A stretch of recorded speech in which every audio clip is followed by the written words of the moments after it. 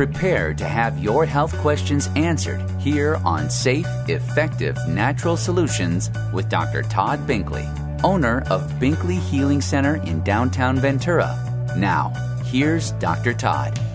Good afternoon. I'm Dr. Todd Binkley, board-certified doctor of non-force chiropractic and practitioner of functional medicine, which means using standard diagnostic tests to identify places where there is stress on your liver, your kidneys, your heart, your immune system, places where things are not working like they should, things that you can identify early enough to correct with better food, exercise, and supplements, and avoid becoming dependent on drugs for the rest of your life. The last episode, we talked about high blood pressure, safe, effective, natural solutions to high blood pressure. And if you don't know it already, all of the past episodes of this show are available on my website, binkleyhealingcenter.com, as well as Apple Podcasts, Spotify, and YouTube, so you can listen to them anytime you like on demand.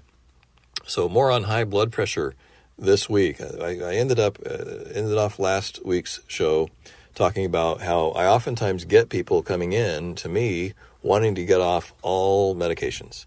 And there are some medications that are easier than others to get off of, but I always request that I always tell them I'm not going to make that decision for them. You need to go back to the prescribing physician and have a conversation with them and make that choice yourself. But there's, cholesterol drugs, for example, and osteoporosis drugs are really good drugs to not take unless you absolutely need them. And there's lots of easy ways, better alternatives, natural alternatives that work better than the drugs. But with blood pressure drugs are the great exception. It's really important to take blood pressure medication if your blood pressure is elevated. And it's obviously even more important to check your blood pressure. People don't check their blood pressure. You don't know if you have high blood pressure unless you check it. It has no symptoms. You can wait until you drop dead of a heart attack, but that's not a very good idea, obviously. People do that all the time, though, so it's really important to check your blood pressure. If you're over 50 and you haven't checked your blood pressure in a year, get a blood pressure monitor. You can get a good blood pressure monitor for $35. I'm going to come back to that in a second. But everyone should be checking their blood pressure. Even younger people, if you have anxiety, if you tend to get angry, if you're sleepless, if you have tight muscles throughout your body, if you find yourself arguing with other people a lot, if you find that you can't cope with certain situations in your life, then you have stress. And I mentioned that because a lot of times I have this conversation with patients and I'll say, do you have stress? No, I don't have any stress in my life. I'm fine.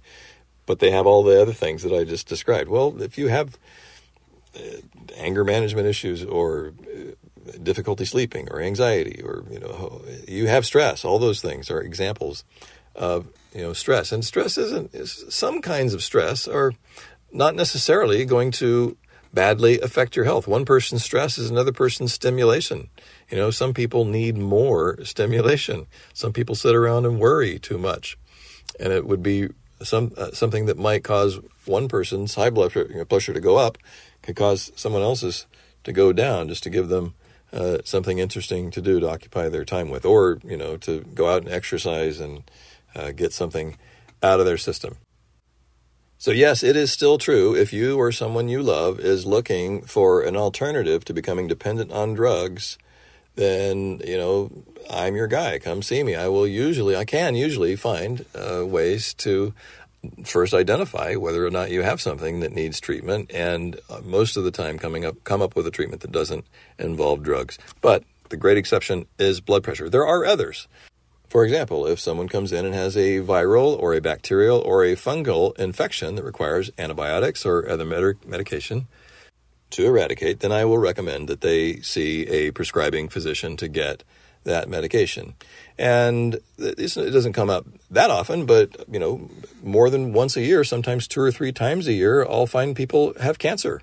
They didn't know it. That's never exciting, but bone marrow cancer, especially leukemia and lymphoma, are almost always diagnosed in an asymptomatic patient on routine blood work, meaning patient comes in for some other condition, they have no, leukemia and lymphoma basically have no symptoms until it gets bad enough that your immune system starts working. Maybe you have symptoms of a cold or a flu. But, it's very commonly identified on routine blood work.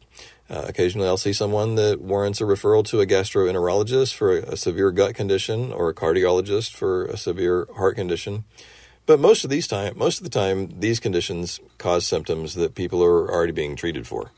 So it's rare that I have to refer out to a medical professional for mainstream medicine. But if it's necessary, it will show. That's the point. If you do the complete blood panel with me, we're going to see that stuff too. It's really easy to diagnose severe medical conditions. This is a huge point.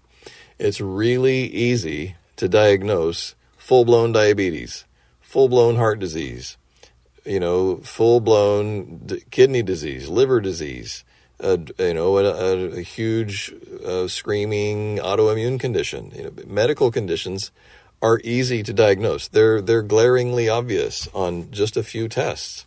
This is why one of the major distinctions between functional medicine and mainstream medicine is that functional medicine requires doing more tests because it's harder to diagnose.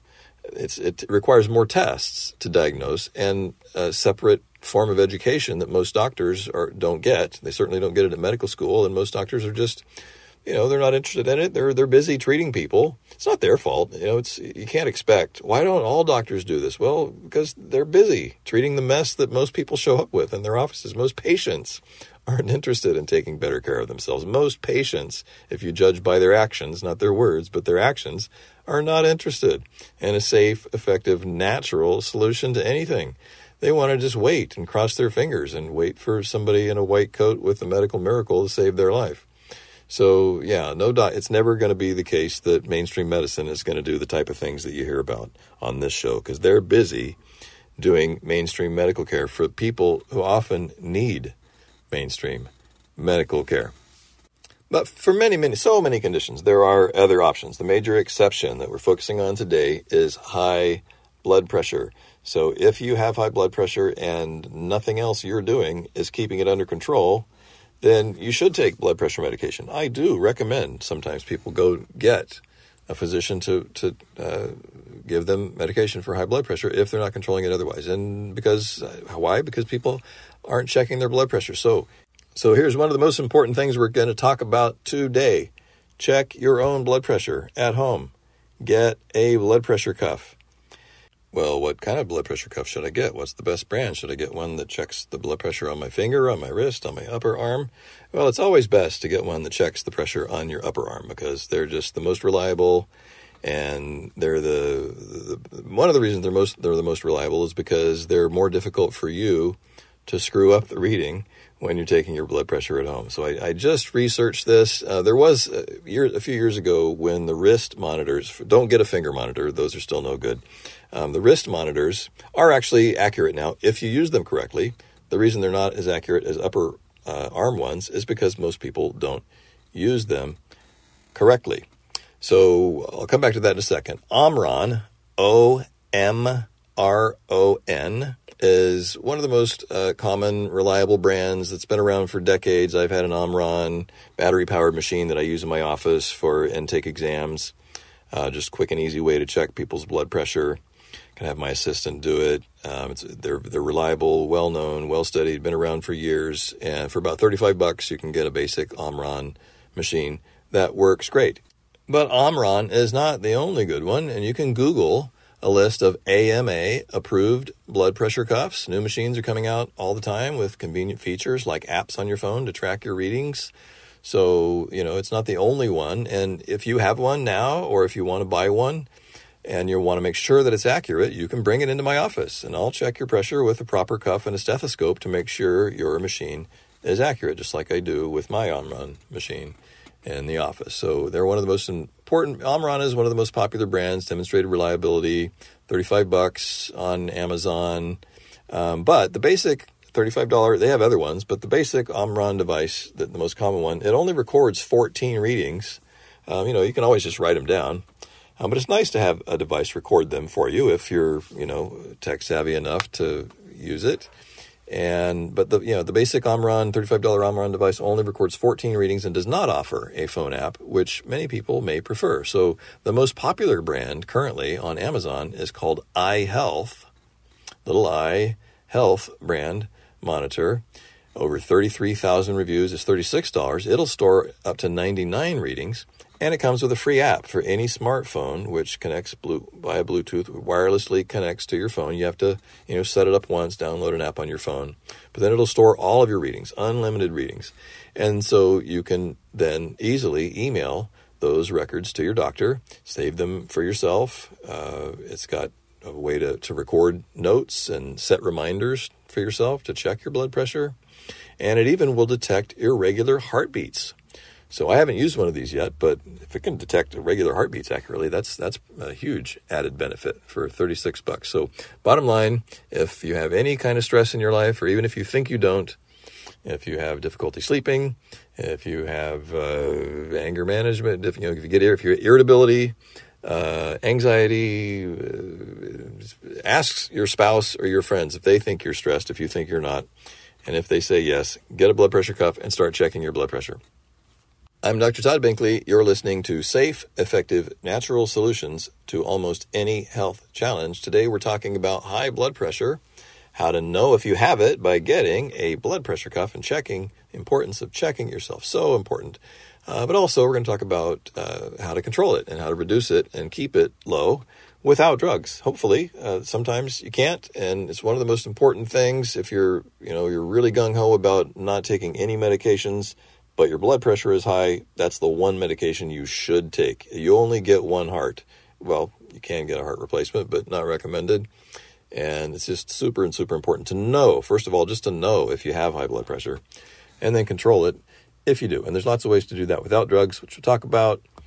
Before we get back to that, I mentioned that, now it has been shown that an upper arm, the standard ones that you see most places, where you put it around your upper arm right above the elbow, those are the best, most accurate blood pressure monitors, but mostly because the wrist ones, are more convenient for some people. Some people who have really large upper arms or really small upper arms, the regular blood pressure cuffs might not fit, or it might just be difficult to fit, especially if someone's obese, or it might be painful. If someone's really sensitive for any reason in their arm, it might be just uncomfortable enough. If it's uncomfortable enough or just difficult enough to use that you're not going to do it, then get a wrist cuff. But here are the main reason the wrist cuffs end up being less reliable is not because of the device itself, but because you need to use it properly. And so I think that's important enough to mention here right now. And some of these recommendations apply to using any blood pressure cuff. So the first few, for example, avoid coffee, tobacco, and exercise for 30 minutes before taking your blood pressure so that you're getting a normal read, not an overstimulated read. Use the bathroom, sit still for 5 minutes before you get started. Choose which arm you're going to use. Sit in a chair with your feet flat on the floor. Even that, people don't realize how important that is. You don't want to be lying in bed or sitting with your feet crossed. When your feet are flat on the floor, you will end up being more relaxed. You'll get a better reading of your average blood pressure. Position your chair on a flat surface with a table right in front of you and put the cuff on your wrist, secure it in place, and then put your elbow on the table. We're talking about how to use a wrist cuff now. So these previous instructions are important for using any type of regular blood pressure cuff. But when you're using the wrist one, you want to have a table in front of you, using a wrist monitor, put it around your wrist, have the elbow on the table in front of you, gently place your hand on your chest with your wrist at the level of your heart. So you put the monitor on your wrist, put your elbow on the table, and then rest your wrist with the monitor on it against your heart. So now the monitor is at the same level as your heart. So it's not going to be higher or lower than your heart. This is one of the most common errors. If your arm is just hanging down at the side, or if it's above your heart or below your heart in any position, that's going to dramatically alter, negatively impact the accuracy of that blood pressure reading. So you sit with your elbow resting on a table and your wrist with the monitor resting against your heart, and then measure your blood pressure. Relax and stay in this position for a few seconds, 30 to 60 seconds, a minute or so before starting. Take a couple of deep breaths. Make sure you're relaxed before you start, before you push the button. And then measure the blood pressure without moving or talking. So sit there by yourself. Don't talk. Don't move. Push the button. and then take your blood pressure. And if you do all of that, then you can get an accurate reading with a wrist cuff, as accurate as a normal upper arm cuff. So you can get an excellent blood pressure cuff on Amazon in stores for about $35, maybe even less. I don't know, maybe I'm not 100% on this, but I would imagine, especially if you have Medicare or many insurance companies, I don't know this for sure, don't quote me on this, but I would imagine you could probably get it for free if you get your insurance physician to request it for you. But anyway, get a blood pressure cuff, measure your blood pressure, and check, log the readings, keep a record, get an average over a week, and save those records, send them to your doctor, bring them in to see me. If you get a meter and you're not sure if it's accurate or you want to confirm that it is accurate, bring it in, and I'll check it with a regular cuff and a stethoscope to make sure that it is accurate. But the most important thing, as far as I'm concerned, and to most people who come to see me, is to learn how to control your blood pressure yourself. So this is why it's so important to get the monitor so that you know whether or not it's elevated. But I've done this with hundreds of patients. You get your monitor, you check your blood pressure, especially when it's high, like you're agitated maybe, or it's high, or maybe you're just, you've established the habit of checking it. You get a high reading and you're worried about it. Immediately lie down on the floor, not a bed, not a couch. You need to be on a firm surface. If you've got a massage table or any other kind of table with a little mat you want to lie down, that's fine, but anyone can lie on the floor. You need to be on a firm surface so that the muscles around your rib cage that are used in breathing will relax. This is the easiest way. Lie on the floor and do deep breathing exercises for 15 minutes. So this is as simple as lying on the floor on your back, if with your knees bent or straight. If you have any pain in your low back, lying on the floor, then if you bend your knees, that can take that issue. Get a little pillow to support your head. If you're lying on the floor and your chin is higher than your forehead, then you need a pillow. You want your forehead to be at least as high as your chin. You don't want to be lying there with your head tilting back because your upper back is hunched forward. Get in a comfortable position and just do deep breathing exercises. So as simple as slowly breathing in to the count of 4 or 6 or 8. Just slowly inhale. 1, 2, 3, 4. Maybe you've already breathed in as far as you can at a count of 4. Maybe you count to 8. Whatever it is, just count slowly as you're breathing in. Pause for a count of 1 or 2. And then slowly exhale. And this is the important part. When you exhale, and this is why it's important to count. Doesn't matter what number you count to, but when you exhale, make it take longer than the inhalation. So if you inhale as slowly as you can, and you end up on a count of 5, then when you exhale, make it take 7 or 8. Or let's make the number simple. Say you inhale and you only get up to 4. Then try and make the exhalation to a count of at least 6. If you inhale slowly counting and you get up to 6 and you breathe in as much as you can, pause for a breath or two, a count or two, and then slowly exhale and restrict that breathing. Slowly let the air out. Restrict the outflow of the air so that if you breathe into a count of 6, make the exhalation take to a count of 8. And, just apply that to whatever number you naturally easily breathe into. The actual number doesn't matter that much. Just make the exhalation take a little bit longer than the inhalation. Do that for 15 minutes and then recheck your blood pressure and you will be amazed. It can go down 10, 15, 20, 30 points in 15 minutes. I've had people do this hundreds of times. And the importance of that is, number one, if you're at risk of heart disease, if you're in a really stressful situation, it could dramatically diffuse that situation. But the reason I really like to have people do that is so that you have that instant feedback. You can control your blood pressure. How cool is that? You can do something immediately to reduce your blood pressure so that if you have a high reading for whatever reason, you don't raise your blood pressure even more by freaking out because your blood pressure is high. You can just lie down on the floor, do some deep breathing exercises, and reduce your blood pressure immediately. There's lots of other things you can do to immediately lower your pressure. You can go for a walk. You can do anything that relaxes you. But the main thing is I really want to encourage you to get the monitor, check it, go for a walk, check it if it's high, go for a walk, check it again after, not immediately after, go for a walk, Come back, rest for 5 minutes till you're completely calmed down, not sweating anymore, breathing normally again, and then check it. Do literally anything you can think of that you find relaxing, and then check it again after it's high, and see that it's gone down.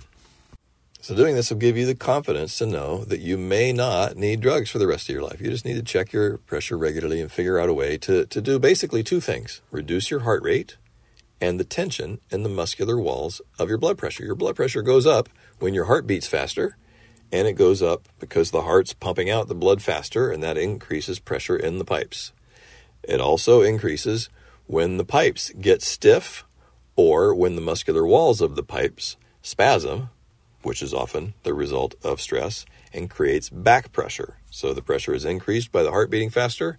It's also increased by the pipes getting clogged or stiffer or tighter because of muscular contractions in the walls of the pipes, which is usually the result of some kind of stress. But, exercising regularly will tend to reduce your blood pressure over time. Just noticing that it's high is more likely, if you do something about it, is a good way to, will result in you more likely doing something about it if you're so inclined to do things about it. Getting adequate sleep is really important, 7 to 8 hours per night, and waking in the morning feeling rested. So if you're in bed for 7 or 8 hours, but you wake up and you don't feel rested, then you're not getting adequate sleep.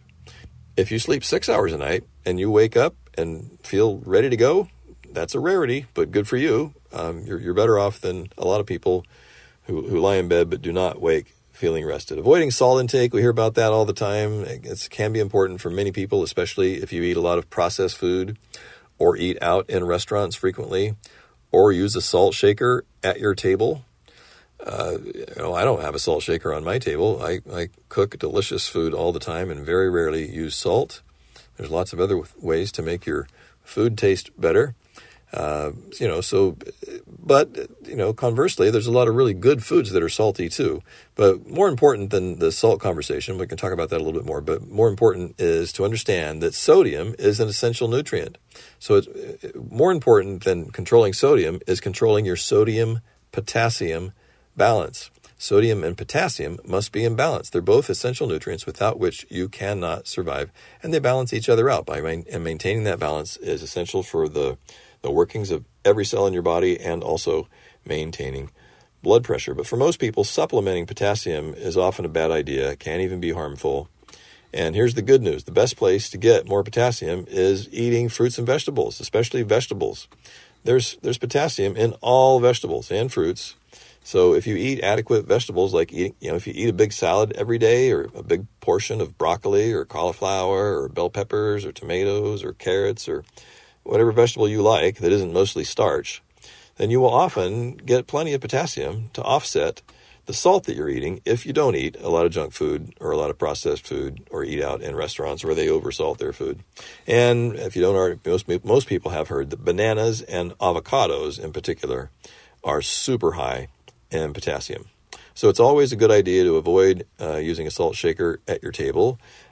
I prefer to make my food taste good, for example, with herbs and spices like garlic and onions, herb de Provence, which is a combination of rosemary and basil and a few other herbs, chili flakes and chili peppers if you can tolerate the heat, black pepper.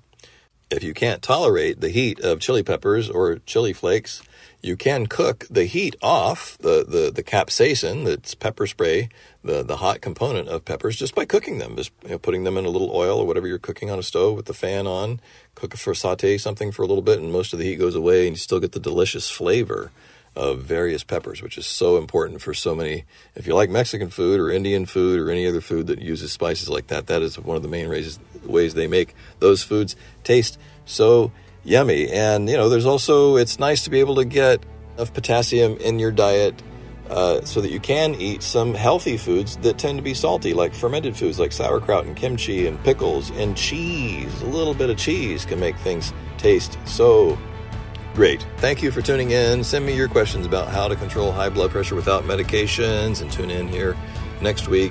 Have a fantastic weekend. You've been listening to Safe, Effective Natural Solutions with Dr. Todd Binkley. If you have a health question you want discussed on the show, email your health questions to Dr. Binkley at binkleyhealingcenter.com. Take advantage of this opportunity to ask questions for yourself and for your loved ones, because our health matters. Join him next Friday at 4 p.m. for safe, effective natural solutions, right here on 98.3 The Word, KDAR.